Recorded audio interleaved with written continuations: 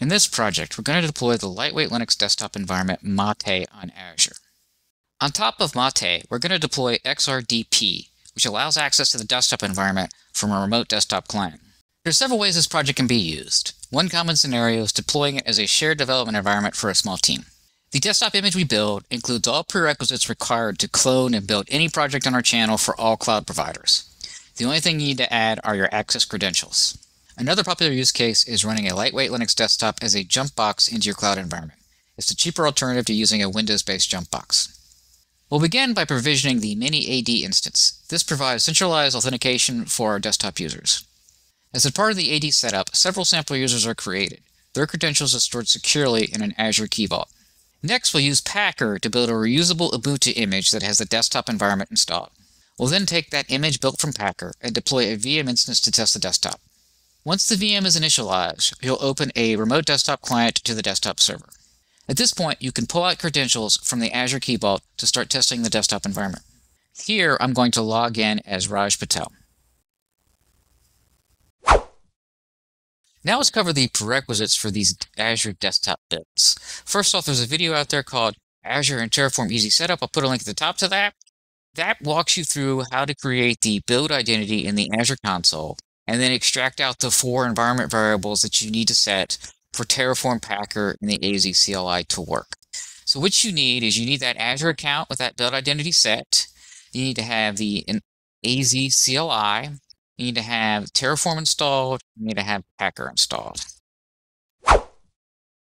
Now we're ready to build the code. So the first thing you want to do is go to the GitHub documentation, navigate to the download this repository section, and copy the git clone command. We'll then paste that git clone command into our development environment. This will download the code from GitHub and put you in the right directory. At this point, you can run our checkenv script to make sure that all the prerequisites are met. It detects that you have the AZ CLI installed, the Terraform CLI installed, JQ installed, Packer installed. It also makes sure you have all the environment variables set necessarily to make a connection to Azure, and then it actually logs into Azure to make sure you have the correct credentials. Now we're ready to run the apply. The apply takes between 30 and 60 minutes to build. Most of that time is in taking the image from Packer. As always, if you have any questions about this video, please feel free to leave a comment down in the comment section and I will respond.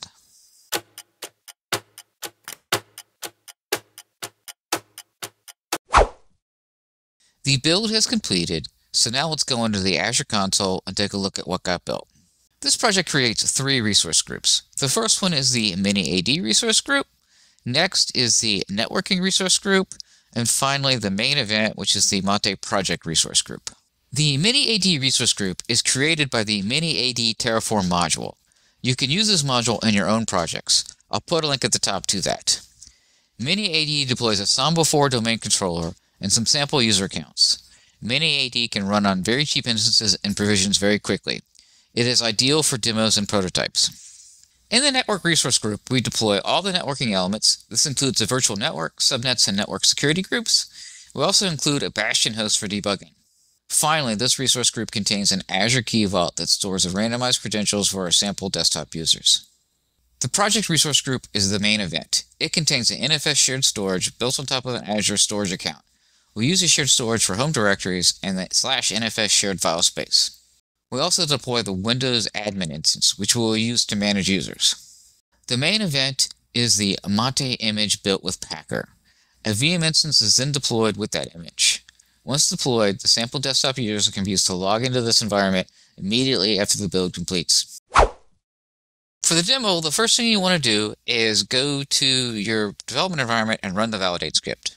From here, you want to copy the fully qualified domain name of the MATE instance.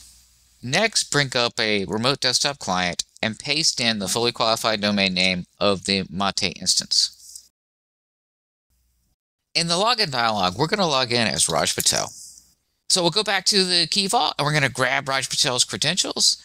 Now, the thing about this that's a little irritating is this password here you have to type manually. You can't copy and paste into the XRDP dialog for security reasons. Once you're in the environment, we can copy and paste that, but the login dialog does not allow you to paste. So I put in the password here for Raj Patel, and now I'm going to log in. Okay, I'm in the desktop environment, so we'll take a quick tour of the applications that we've installed in the image. So the first one is Firefox. Next is Chrome. We also have this application called OnlyOffice. It allows you to read Word files, Excel files, PowerPoints, and PDFs in this environment. Then we have Postman. Postman, of course, is good for debugging REST endpoints and microservices. Next, we have Visual Studio Code. Now, the idea behind this image that we've built is that we've installed all the prerequisites necessary for you to build anything on our channel. So in this environment, we've installed Packer, Terraform, Docker, AZ, AWS, and gCloud. So all you need to do to start using this environment to build anything in our channel is to provide credentials. Now I've put credentials in here, and so if I go and I go into I'm in the Azure setup. If I do check env, it's going to go through and check all the requirements, which should be met because we built in the image. But just as importantly, it's going to make sure that you have the environment variable set necessary to actually log into Azure. Similarly, if you go into the AWS setup, same deal. It's going to go through, make sure you have everything installed for the setup, and then it's going to make sure you can connect to AWS. Finally, we install KRDC. This is a remote desktop client for the Mate environment. This allows us to use this desktop as a jump box into our cloud environment. Here we have connected into our Windows AD admin server. Now let's walk through creating a new user for the desktop environment. The first thing you want to do is get into the desktop environment, and we're going to use this as a jump box. The next step is we're going to go back to the development environment and run validate. And validate is going to give you either the fully qualified domain of the Windows instance or the IP address. So you take the domain name here.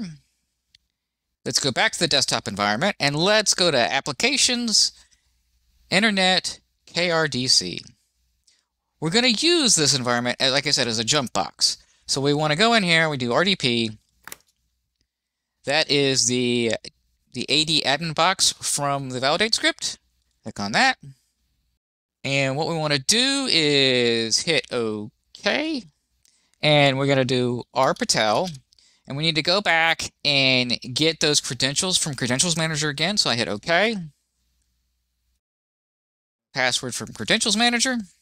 Okay, so this is the Windows AD admin box. And so what we want to do is I'm going to go to full screen here. And I am going to say, first off, we're on the Windows side. And so the first thing you'll notice is there is a Z drive. The Z drive maps the shared file system. What you can do on that is go in there and then go into the project directory and go to utils. And remember, when you add a new Linux user on the Windows side, you have to specify GID number, UID number, and UID. So we need to calculate what the next UUID is. So I'm going to go get next UID. It's going to come back and say your next UID number for your next user you're going to add is 10,005. And I'm going to bring up Administrative Tools. Then I'm going to do Active Directory Users and Groups. And the first thing I'm going to do is I'm going to do View Advanced Features. So I'm going to go and expand my domain. And I'm going to go to the Users folder. And I'm going to say New User. I'm going to call the user Mike Cloud. I'm going to give it a user login of mcloud. Hit next. You need to specify a password. I'm going to say don't expire. Hit next. And it's going to finish. So now we need to go to Mike Cloud. And we have a couple of things we need to set in here. The first thing is we go to Attribute Editor. And this is where you set the UID number, GID number, and UID. So I'm going to go to the GID number, and we're going to set that to 10,001. That is the mcloud users group. Okay. Then we're going to go back down to UID. In UID, I need to set the user ID of the Linux side. So I'm going to do mcloud, hit add. And then we need to specify UID number. And that's the one that we calculated to begin with. It's 10,001. and 5. So I'm going to hit OK, and I'm going to hit OK. So now we've set the required attributes. Now we need to give some group membership. So I'm going to go back to properties here, and I'm going to say member of. I'm going to say add and mcloud users. And let's just call this person in US. And then I'm also going to add and say Linux admins. And this user will also be able to sudo on the desktop environment. So I'm going to hit OK. Now, a quick thing you can test out here is you can go into here and say get next UID, hit run, and it's going to say 10,006 because 10,005 is now owned by the mcloud user. So at this point, we're ready to actually log into the desktop. So you bring up your remote desktop client. I'm going to hit connect. So we get the XRDP dialog. So I'm going to do mcloud, and I'm going to set the credential, or use the credentials I set when I added the user.